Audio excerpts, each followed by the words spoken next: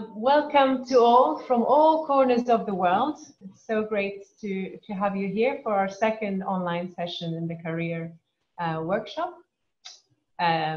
So our speakers today are Dr. Margarethe and Tom Seymour, both working in the infrastructure sector. Margarethe and Tom will present for 15 minutes each on the different sectors they have experiences of, and share with you the tips for finding a job. So we will open for question after they both present, and just so you know, the session is being recorded. We will first start with Margarethe.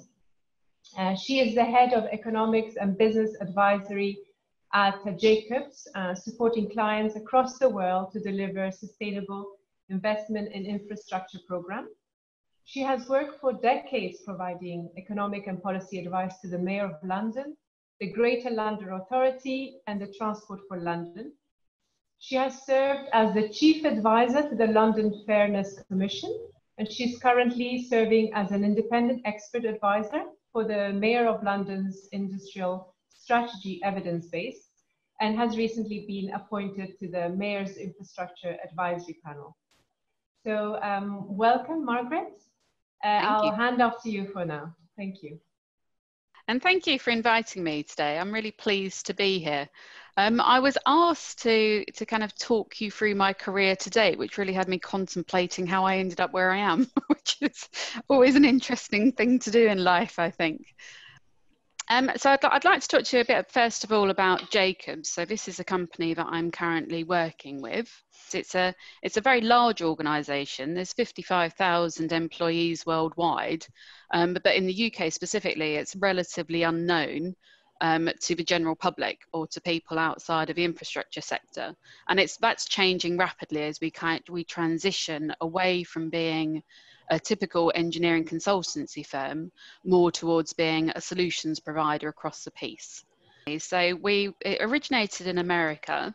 Our largest clients are people like NASA. So we support infrastructure across the piece. We've got the next slide. So our kind of strap lines, which we've only recently launched, are challenging today and reinventing tomorrow. The values that we work to are to do things right in the first instance, challenge accepted approaches and make sure that we're always pushing best practice and improving our approach in life. Aiming higher, this is very American sounding for me, but we aim higher and we live inclusion. So next slide, please. So I'm going to tell you a bit about my career to date. So I did a lot of studies early on in my life. So I chose to go to the University of Liverpool to do geography because it was the largest geography department at the time. And I was very keen to have a breadth of offer that was available from there. I also grew up in London and wanted to move away from home. So it was a city that was far enough away for me to actually justify leaving home in the first instance. And it was a relatively cheap place to live, which made me which was very fortunate for when I was studying. When I came out in the 1990s, we were in a bit of a downturn, so a bit of a recession.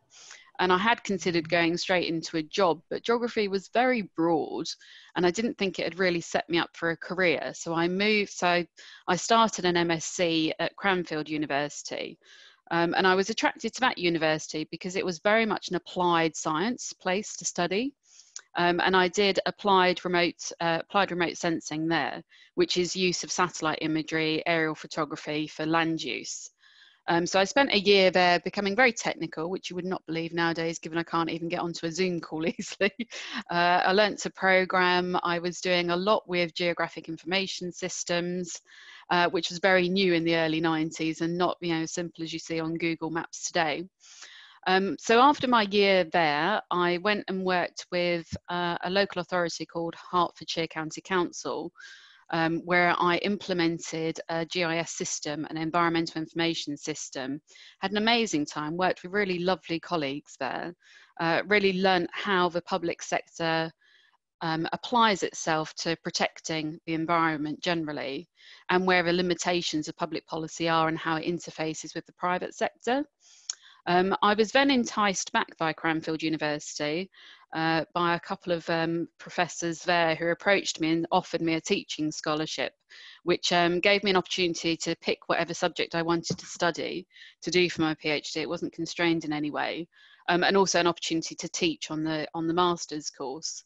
While I was there, I set up my own independent consultancy as well. So I used to do geographic information solutions for the public sector, so for local authorities, and also I was working with a few tech startups, so people who are working in the sports industry, things like whether you could determine things like horse racing courses, whether you could determine whether a horse was going to do better or worse given the going. So they invented things like the going stick, looking at things about how you can do better land use of golf courses and drainage solutions using geographic information systems. So I had a lot of fun. I was really very busy when I was doing my PhD. It was partly study, partly teaching, partly doing consultancy. After that, I went and joined the National Health Service up in Birmingham, which was a very different move for me, a city that I thought would be like a miniature London, but in reality is nothing like that. And there I implemented an internet mapping system for the Public Health Observatory. So today they would be using it to help combat COVID. It was pulling together information on a mapping-based system, and this was years before Google existed, and you could do everything on the click of a web browser. So that was, I had a really fun time up there, and finished off my PhD while I was doing that job. After that, I didn't really enjoy Birmingham as a place to live, so I wanted to move back to London. And then I joined the Mayor of London's office. I initially went in as a knowledge manager, so all of this technical background about how you really kind of use information and data to fix things is how I entered the Mayor of London's office. And then I stayed there for 10 years, and during that period I was promoted into setting up and running the economics function. And then combining all of the different analytical functions into an intelligence unit. That included things like demographics, it included the statisticians, and the engagement of the public, so opinion research side as well.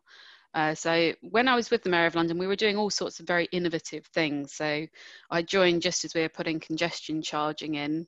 I was there when we won, part of the bid team that won the original 2012 games.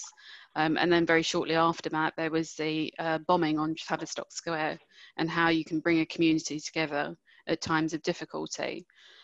We had a lot in my team of setting up the initial London plan and the evidence base to support that. So I think my first 5 years working with Ken were really kind of opened me up to a lot of innovation, a lot of different thinking and around city spaces, which was really good fun. And then Boris Johnson was elected. So I spent 5 years with him supporting the delivery of the Olympics, putting in less infrastructure, I would say, but we were doing things around we were doing things around improvements to the underground network at that point. And looking to see how we could make better use of the private sector in delivering delivering services. After that, I went back into independent consultancy. So I spent 7 years working for myself again, where I was working with the likes of Airbnb, who are kind of emerging onto the scene and were facing a lot of challenges from cities who weren't quite sure how to deal with this disruptive type technology. I also worked with Uber on that as well, to position them better for people to understand what the impacts are of these types of industries on a city space. I did a lot of work with think tanks, so the Urban Land Institute and the Centre for London, and I broadened my wings to actually leave the UK and started working with international governments. So I was delivering services for the New Zealand government and the Australian government at that point. I also worked as an expert advisor to a range of private sector organisations, predominantly in the real estate area. So after that, we had Brexit. Brexit meant that many of my clients were postponing what they were getting up to. It's like they still wanted to consider all of these ideas, but they were temporarily on hold. So I was on holiday, and I thought, what I'm going to do is get back into the world of work. So I approached somebody in Jacobs that I'd worked with previously, who introduced me to people in that company. And I was brought on as one of the directors of the economics function. We've restructured since I've arrived, so I've taken over the running of the team, and I now have about 70 people that work with me to deliver economics and business advisory services. So next slide, please. So the types of projects that we're working on, it's really fascinating for me to move from a very strategic level to a delivery level. So I'm really enjoying that aspect of the job. But the types of things that we're supporting on are things like Heathrow expansion. So how do you take one of the world's busiest airports that's not ideally located in terms of position and expand that in a way that ensures that we've got the transport provision that we need in the future, but we're also doing it in the most sustainable way possible. We're supporting on the Lower Thames Crossing, which is one of the largest road schemes that's been implemented in the UK since the M25 was built. Meridian Regeneration, which is a £7 billion scheme based in Enfield. We're supporting on the master planning and technical advisory to that client there, and that's looking at things like affordability of housing. How do we make sure that what we're building is actually affordable to local residents, but we're creating the spaces and locations where people would want to come and live and work, because importantly it's meant to be providing 10,000 new homes as well as 6,000 new jobs. And given COVID, you know, the world of work is rapidly changing, so how does the built environment change to adapt to those changes? We're supporting Edinburgh as it evolves its city centre, a beautiful city, historic, lots of issues around transport, lots of people visiting for certain periods of the year. How do you make that a city an area where people want to, where it becomes a people focused rather than necessarily transport focused? So we're doing things like introducing a low emission zone into that city, but also the whole concept is to put people first rather than putting transport first. And that's been something that I enjoy going up to Scotland to do, but I'm doing it now from home, so that's fine. We're supporting on Crossrail, so this is something that I was working on when I was with the Mayor of London, so I'm very pleased to be involved in the actual delivery of that, as well as the strategy about why we should be implementing it. And I'm looking forward to when it actually opens to see whether all of the modelling we did many years ago actually works in practice. We're also supporting on High Speed 2 and the regeneration and renewal of the Palace of Westminster. So one of the most iconic buildings in the world. How do you make that a place that's fit for Parliament as it goes forward?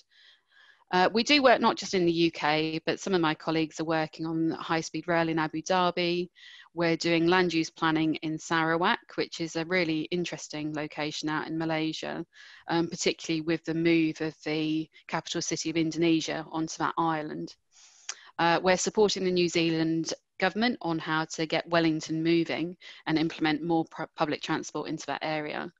And I'm also very keen to push forward inclusive growth and to make sure that when we're investing, it isn't just benefiting those at the top of the kind of income spectrum, that it does deliver benefits across the piece. So we're doing that through a partnership that we have with a company called Symmetrica Jacobs. Thanks. Next slide, please. What we've been doing in response to COVID, I mean, obviously COVID has changed the world as we know it, and it's likely to change what we do going forwards. So our first response was around how we keep our people safe. We mobilised a global COVID-19 critical response team, and that was to get people able to be able to support our clients and keep serving, you know, keep people safe while still being able to work. We stopped all global travel immediately. I had to try and get people back from projects they were delivering overseas, which was challenging given the rapidly changing environment. And one of my colleagues was kind of stuck in New Zealand for about 6 weeks before we could bring him home. I mean, he was busy working, but I don't think that was a particularly pleasant time for him having to work out of a hotel room. We do proactive communications with employees. So our chief executive out in the States is now doing a weekly call with all 55,000 of us, so that we're kept very informed about what's going on in terms of not only, you know, like what we're doing, but the impact it's having on our client base. And as a company, we're very focused on mental health. So given the stress that people are going through and adapting to these circumstances, we have a very strong focus on how to support people and to encourage mental health. And then at the moment, we're planning how we're going to return to a workplace and what that means, given that remote working's been remarkably successful for us as a business. So does that mean that we'll no longer be operating in an office as much as we were previously? We've been doing a lot to support our clients, so helping them to transition to remote working, using our skills and technologies to help them to respond. So we've been doing things like identifying the PPE needs of care homes in London and making sure, this was after it emerged that they weren't getting the services that they needed, and how you can best react to that. And then we obviously do things like design life science facilities to help hopefully deal with the crisis in terms of creating vaccines and therapies. Okay, can we move on to the next slides? How the wider consultancy sector has responded to the pandemic has really varied. It depends very much on the cash flow situation of different companies.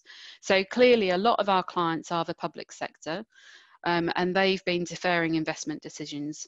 This has meant that we don't have as much immediate work as we would be expecting in our current, as we would be expecting usually. And it's not that these projects are necessarily gone, but they are being deferred and being delayed. The responses of not only Jacobs but the wider sector have included identifying new service lines immediately. So it's how do we support our current clients to actually meet the challenges of COVID. So an example of that would be things like use of Internet of Technology solutions so that we can track people who are on construction sites to make sure that they are abiding by social distancing rules. And if required, we can do a track and trace service for people. We've been making use of the government support schemes. So we have been furloughing some of our staff. What this means in practice is that people who are not so busy, we asked them not to do any work for the company, and the government has supported a certain proportion of their wages, and we've been topping that up. We've had a freeze on recruitment, and that's ongoing, which is not necessarily good news for your ears, but I wanted you to be aware that we will be recruiting again in the near future. And then we have made, our colleagues, actually not our colleagues, other companies have made a series of redundancies. We're in a better cash flow situation, so we've not had to do that to such an extent. Other companies have reduced working hours, so people are being asked to work fewer hours, sometimes with an associated pay decrease. And others have been asking their staff to work to have a pay decrease without working fewer hours. We as a company made a strategic decision to maintain the number of staff that we have. So we don't intend to make redundancies. And we've also introduced a new tool, because we work all over the world and we have staff with lots of different skill sets all over the world. This tool is alerting people to opportunities to work in different projects. So I think that will actually change the nature of how we deliver projects in the long run and make us even more globally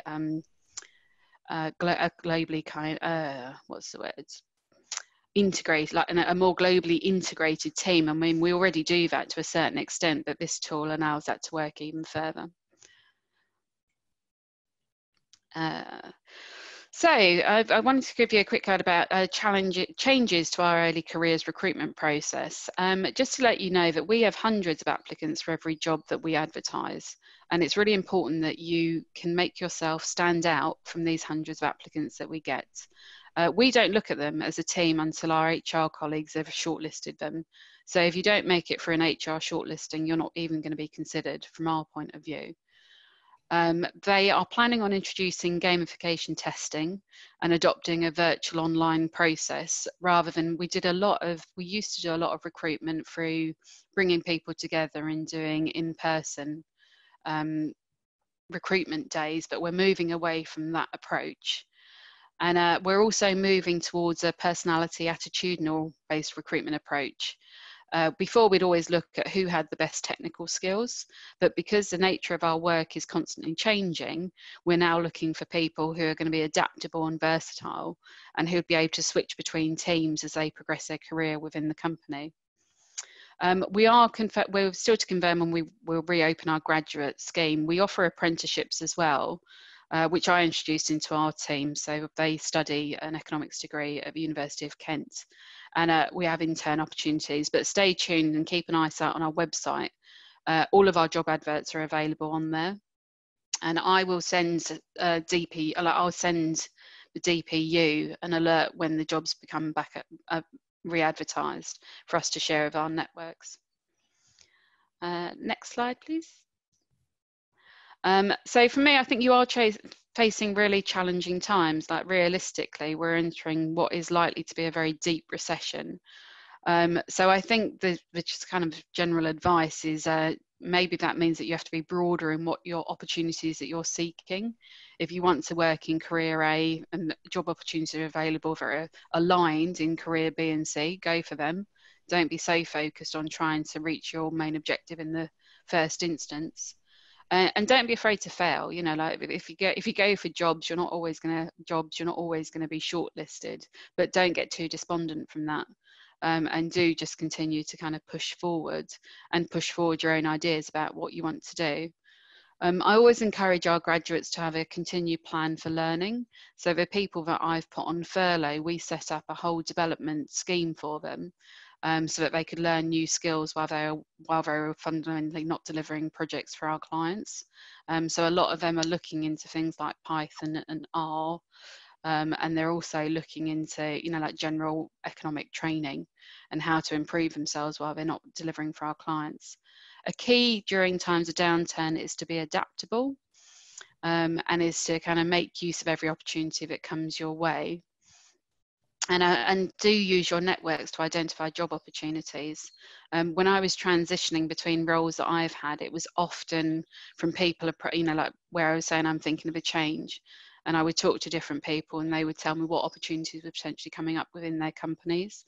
That was particularly important when I was working for myself, is for new, you know, like new clients to come forward. It was really important to kind of really flex your network, but the same would go for employment opportunities. And for us, we actually give an incentive for people if they recommend people to us as a company. So we pay our employees if they successfully bring someone forward and they're successfully recruited. It doesn't go for the early stage careers, but that happens in later life. So that kind of demonstrates the value that we put onto networks. So just to let you know that we do have lots of applicants for every role that we advertise. And for me, you need to think about what your key differentiators are. Demonstration of work experience is always going to put you ahead of somebody who has no practical experience after studies, whether that be from paid work or volunteering work. And always include a cover letter where you can demonstrate your enthusiasm for the role or the company. That's one of the ways that our HR team will shortlist. If there's no cover letter, we don't even look at the CV. Just to let you know, so that's a bit of an insider thing. But mine, I think that's my 15 minutes, I think. So, or probably longer, sorry.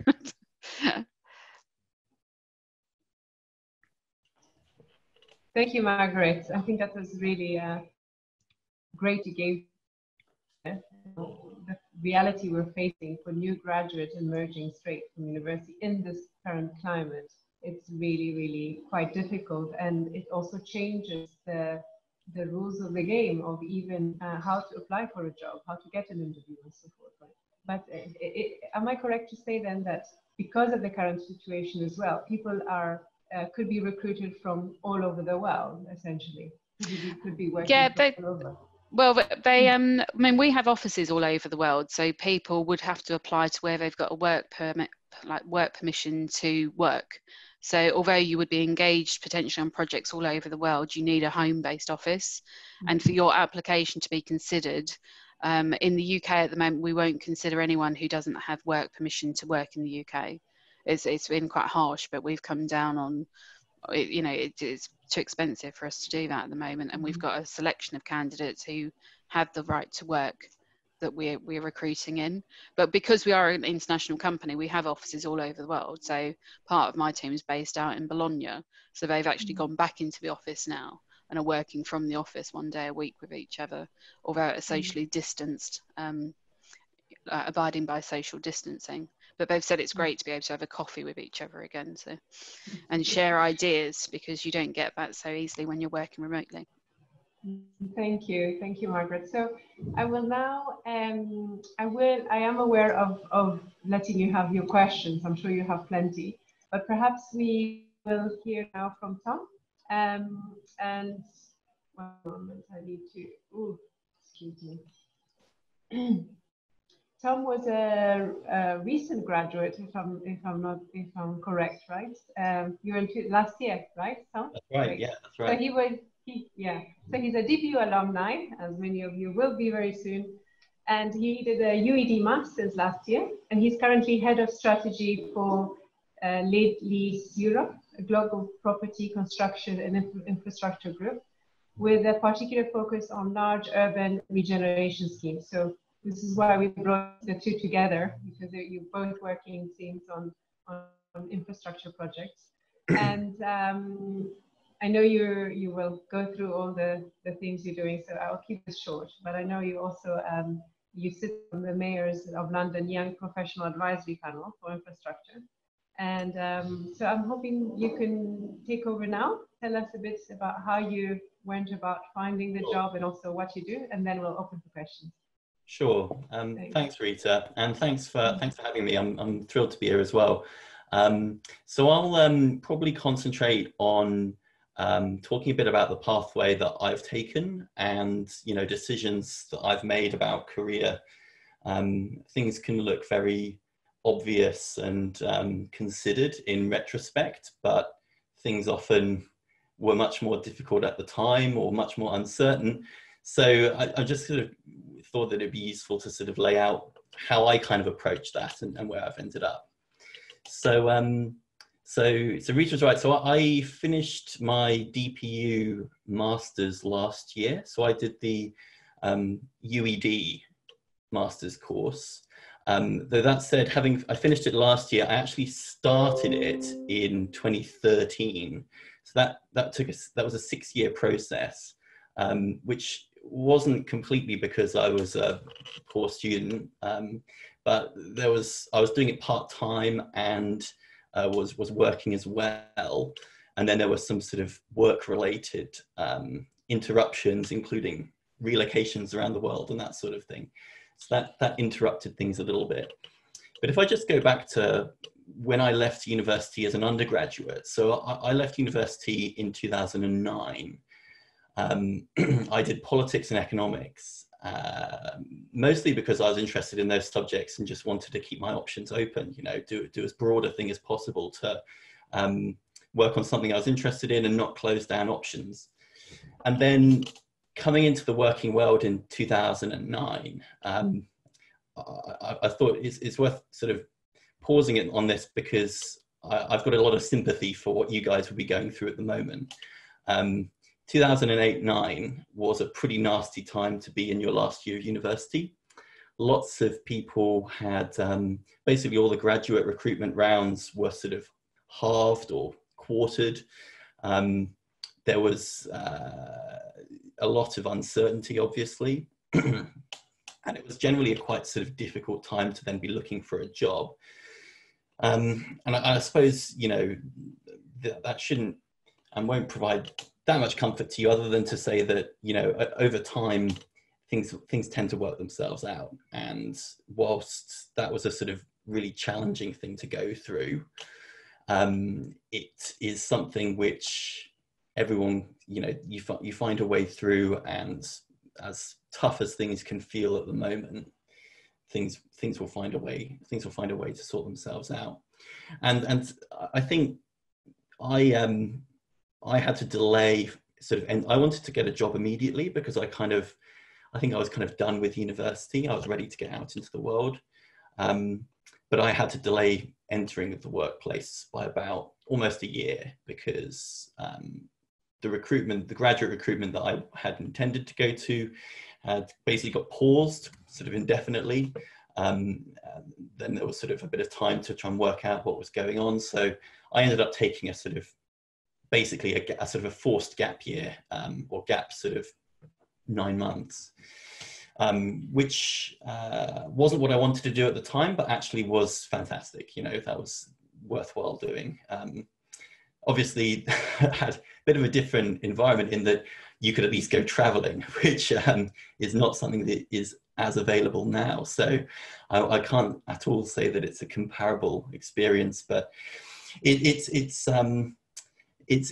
pretty tough. It's pretty tough. But then that informed what I ended up doing. So I then went after university into a broad graduate scheme at a strategic consulting firm. The firm I work for is called OC&C. It's a British consultancy. It's a lot of the firms in the sector tend to be American. They're people like BCG and Bain and McKinsey. There are a few European players. OC&C is I think the second biggest British firm. And that was quite the attraction to me about that was that it was using and giving a set of skills and toolkits around sort of how to operate in a corporate environment, how to break down really difficult, challenging questions, quite intellectual questions, how to sort of persuade people, how to form hypotheses with imperfect information and then test them and come up with commercial recommendations as a result. Plus the ability to work on lots of different industries, different sectors. Typical project length is about 4 or 5 weeks. So, you know, I worked there for 4 years, just shy of 4 years. And in that time, you kind of do many projects, lots of exposure to different industries, which was great. But through that time, I kind of found that I was, you know, not as motivated by the actual underlying work. I was enjoying the sort of the challenge and the stimulus from the pace of the work, but I tended to be working on, worked in a lot of media companies, worked for a lot of retail companies, consumer goods, and, you know, I just didn't care that much about, you know, how to make a supermarket's portfolio of shops 5% more efficient. You know, that just didn't float my boat. And I kind of over time worked out what it was that I was interested in. And that was essentially how cities worked and how cities developed. That was something which I'd sort of been interested in the back of my mind since I was a student, an undergraduate. But it hadn't really occurred to me that there might be actually a job out there, which is something that I could apply my skill set to, but actually work in that sector.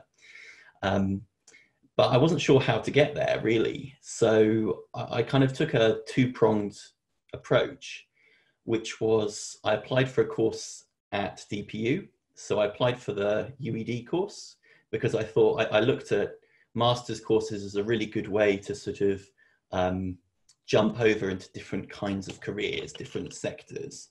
You learn about different industries, different disciplines. You build a sort of a bit more of a network, contact base. You have a bit of time as well where you're not working, as in a professional job, obviously working academically, but you've got a bit of time to work out how you might then go forward.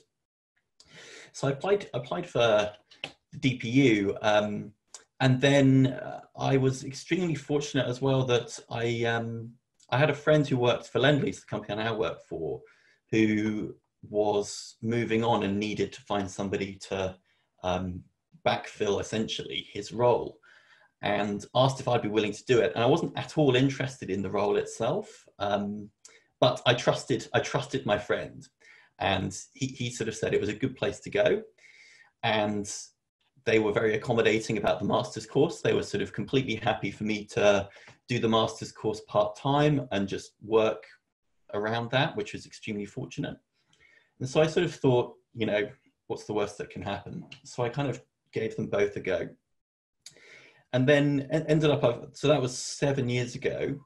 And I've kind of not, I've moved around within Lend-Lease, and Lend-Lease is a is a firm, as Rita said, that is concentrating on big urban regeneration schemes around the world, headquartered in Sydney. And I actually got an opportunity to go and work in the head office for, I was there for actually 4 years almost. And that's what caused the delay in my master's completion. Working out how to try and attend UCL from Sydney was quite challenging. So that's why I ended up then coming back to London about 2 years ago, finishing the master's and working in the European business here. And the kind of work that we do is we generally partner with governments. So governments being creators of infrastructure demand, they kind of will have a pipeline of projects. They will have objectives around housing, other assets that they want to create, other objectives they have for urban environments. And they'll need private sector partners to come in with them to help them create what they want to do. So an example of something that we're doing at the moment, or just beginning, is that we're the partner for the Department for Transport for the redevelopment of Euston, the Euston area, which I thought I'd sort of pause on because it's quite local to UCL, and a few of you guys might be familiar with the area. So the HS2 train line is, at least in theory, going to come into Euston. There's a huge rebuilding exercise that will need to happen around the station to accommodate that.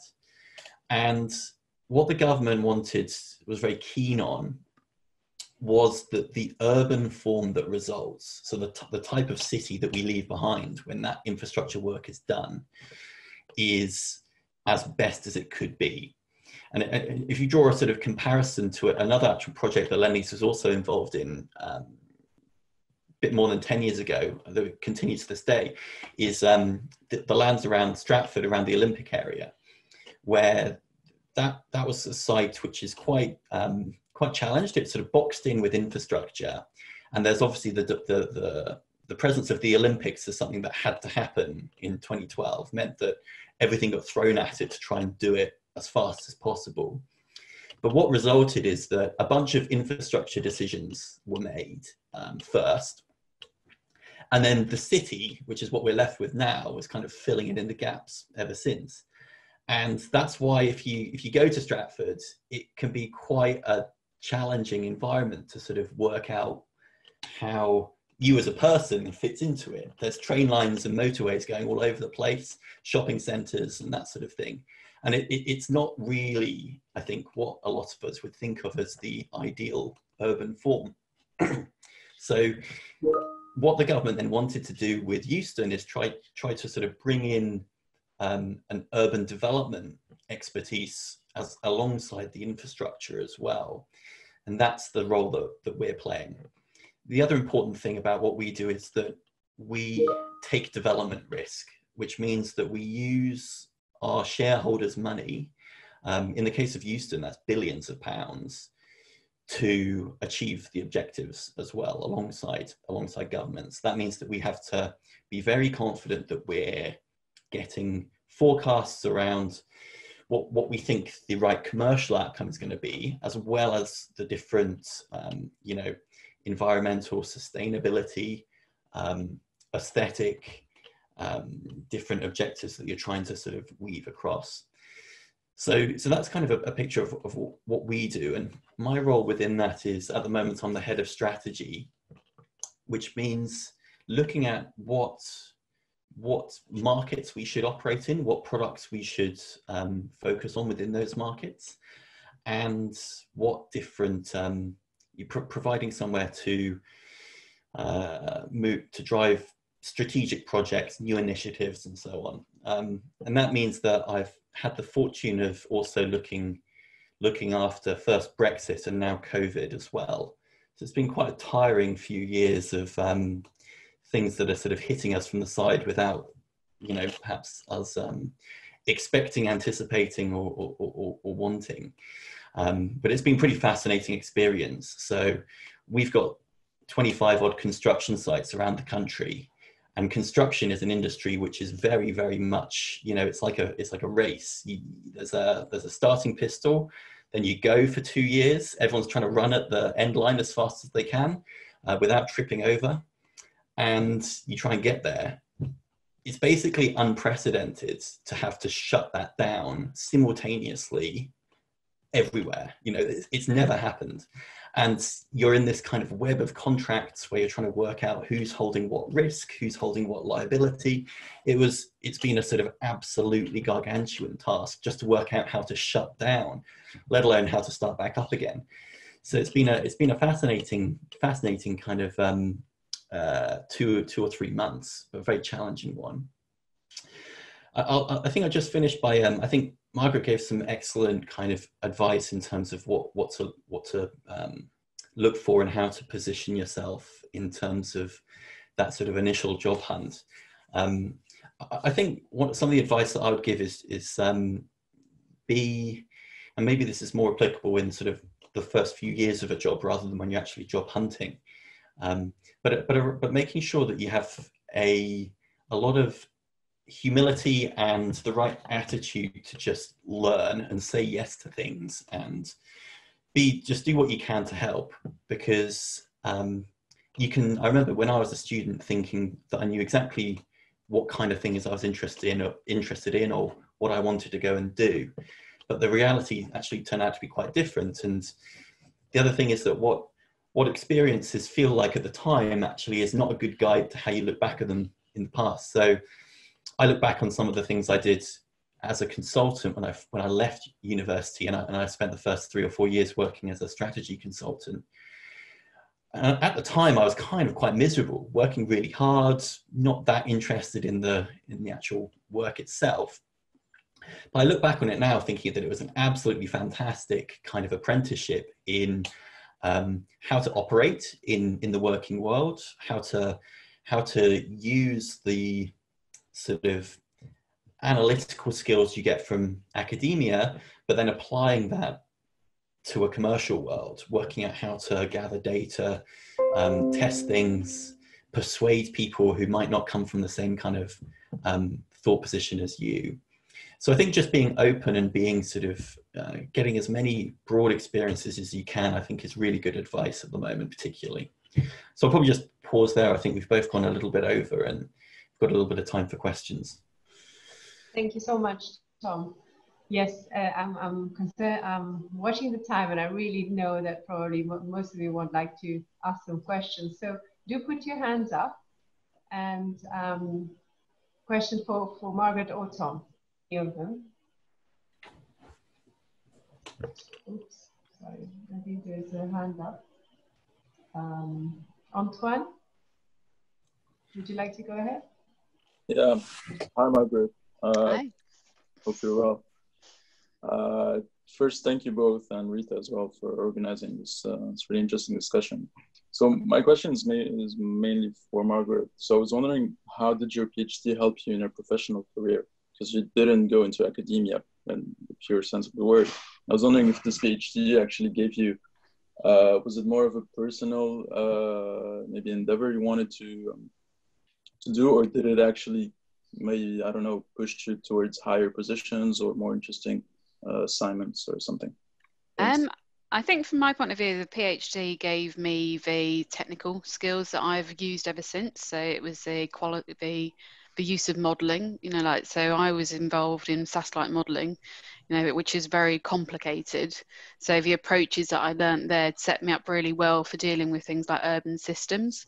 I would have stayed, I mean, the honest truth is I would have stayed doing satellite imagery and land use mapping had it been better paid at the time, but it was just appallingly paid. So I was being offered jobs from the Institute of Terrestrial Ecology, who I had had a scholarship from, that were paying me less than I got from the work where I was doing kind of admin work in central London banks I used to do during my vacations. So it was, you know, at the time it was incredibly poorly paid, very, very interesting work. And I am starting to do more back in with the space sector now through Jacobs. It was one of the reasons I wanted to join Jacobs, is that they're so strong in the space sector. And I miss that kind of the challenge of using that those techniques. But the reason I did a PhD was it was these two professors who came to visit. I hadn't thought about going into doing a PhD at all. And even when I was doing it, I didn't really have the intention to be a full-time academic. I'm a part-time academic, Anton. I did teach you and some others, but believe me, I know. Yeah. So it's yeah, so but for me it was the skills that it taught me that were the most important thing. But because I did it at the time, I was running my own consultancy anyway, so it was you know, very new technologies, very new techniques that I could bring out to the market.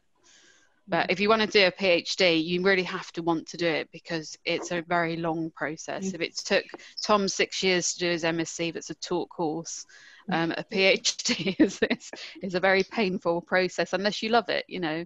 And I was really lucky because I did mine on a topic that I chose. I was very well supported by my academic peers at the time. I would have preferred to have done it in a group environment where I could engage with other students, but I was very much doing a PhD in a small team. And so I think that's the things where, you know, like larger research institutions have probably a big advantage on that. Thank you, Margarethe. Thank you. I have another hand up from Andres. I know, Andres, nice to see you finally after so many emails. He's in Lima, right? Yeah, it's about 8 a.m. over here. Woke up early to see you guys. Thank you very much for the inspiration. My question is really for both, and Tom and Margarethe. In both of your life stories, in general, you've been working close to the private sector. What would be the most important challenge you've seen, and how did you overcome it by working with the private sector? I think because I've worked in the public and private sector, and I think it's the motivations for each that you have to understand really clearly. And where you're aligned with each other and where you're against each other. So for me, this is the first time with Jacobs that I've worked in an international company that's just huge. And sustainability is at the heart of what we deliver, but there is a strong profit motive. You know, like, so in terms of having the time to explore ideas or to kind of really think about things, you don't have the time to do that. Everything you do is related to a project delivery, and there will be, you know, we do support kind of innovation. We have these, you can bid for some money to cover your time to do longer term thinking, but you have to be really aware of, you know, what's the incentives of the company that you're hoping to work with, or the organization, and to make sure that that's aligned with your values as an individual. And Tom, would you like to answer that? Yeah, that's a good question. So I think you're right. I've worked in the private sector, but I've always been interested in policy, which was a big focus of both my undergraduate and master's courses. And the work that I do now, the work that Lendlease does, is it's about partnering with governments. You need to understand what the public sector is trying to achieve, which then sort of is what kind of makes me quite interested in it, you know, trying to thread a needle between different types of objectives. But I think Margaret's very correct that you need to understand those different objectives and why different organizations behave slightly differently. And I actually find I enjoy working in the private sector because there is a dynamism and kind of drive that sort of keeps everything going the whole time. There's a lot of, because you have that profit motive the whole time, which isn't something which, you know, I don't personally get up in the morning thinking about profit. But the organization does, like, because everyone has a budget they're trying to deliver to ultimately. And that actually provides this kind of tension and motivation and drive to keep things pushing forwards and keep sort of innovating and keep striving, which is exhilarating. And I think, you know, in the public sector, there are some public sector organizations which have that, but a lot have different focus. You know, they're a lot more generally longer term focused, because they're not caring about short term objectives so much. I mean, they obviously have short term objectives, but they're not concerned about next year's profit. They're trying to think about the stewardship of a jurisdiction, a city, a place. But that can also mean that you've got some of the challenges that come with that. You don't have the advantage of a profit motive is that you've got a kind of a tool, financial statements that aligns everybody and tests what different bits of the organization are doing and whether they're sort of satisfying the overall objectives. And that can be a lot murkier in the public sector. You look at organizations like the BBC, which tries to do both, and they're sort of constantly tripping themselves up with different objectives around different sort of KPIs, and it's a real kind of balancing act. So I think you can do both though, and what I've not done anywhere near as much as Margarethe, but I've begun to do is sort of work a little bit as a sort of on an advisory level for the public sector. So I'm working with the GLA at the moment in the infrastructure sector as well, and that provides a way to sort of be mostly sitting in the private sector camp, but also to have a view on what's going on in the public sector and how public sector organizations think about things. So you can definitely do both. It's just trying to work out what you want to achieve and what you think your skill sets and characteristics be best for. And I think going forward, there's the whole infrastructure sector, there is a lot more partnership going on between the public and private sector anyway. So I work regularly with both types of clients, but the whole delivery mechanism is changing to much more of a partnership approach, and hopefully, that will reduce some of the tensions that we see in current delivery models. Thank you both. We have one other hand, Ashley. I know you'll be waiting patiently. Go ahead. Hi guys. So I just wanted to ask a question because I'm a part-time student at and I'm basically using my master's to kind of pivot into a different my career, if you say. And what I find from the both of you speaking is that there's a lot of strategic work and you're more on a strategic level at the moment.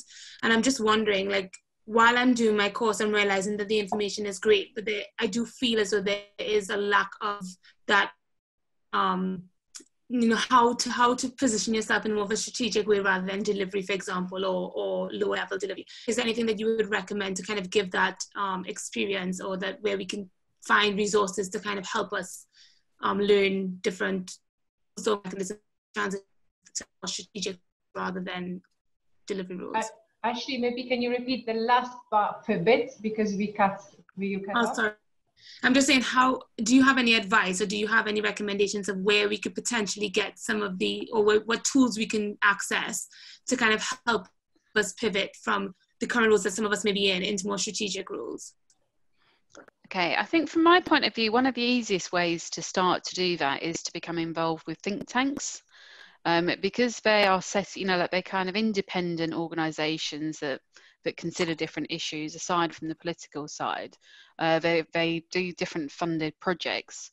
If you want, if you want to get into the strategy space, they generally don't pay their researchers very well, but they get you into a network that's enormous.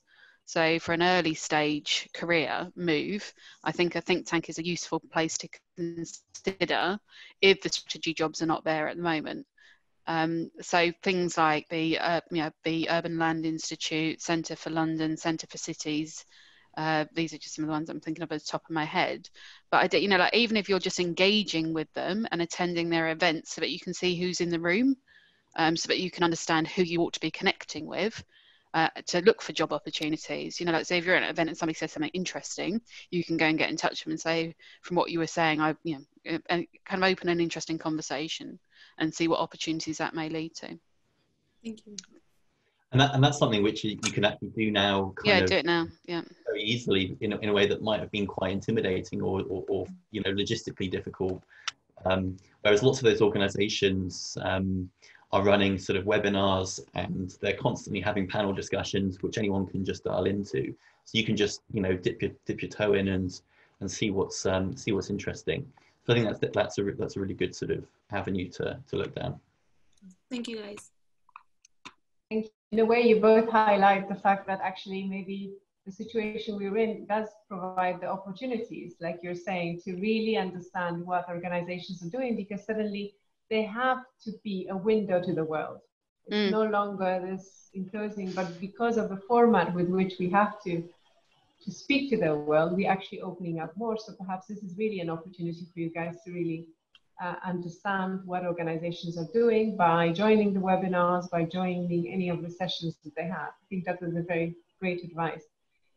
I am mindful of the time, and I just want to say thank you so much, Margarethe and Tom, for joining us. We really, really appreciate your time, your knowledge, and the honesty with which you spoke. I wish we had a bit more time to really, I had a few questions, but perhaps get them to you and then be able to translate further later to the students. But I just want to thank you so much for coming. And for all of you there, I just want to also say that we have our next session on the 16th of June, and it's the critical role of planning practitioners in the COVID era and beyond. And we have Prof. Caroline Stevens, our honorary professor in urban health. We have Dr. Robin Bloch from the CODI, and we have Tricia Haggett from GIZ in Colombia, and I very much hope you can join us for that. But just to say thank you so much for joining this one, and thank you again to our speakers who have been really great and giving us great tips.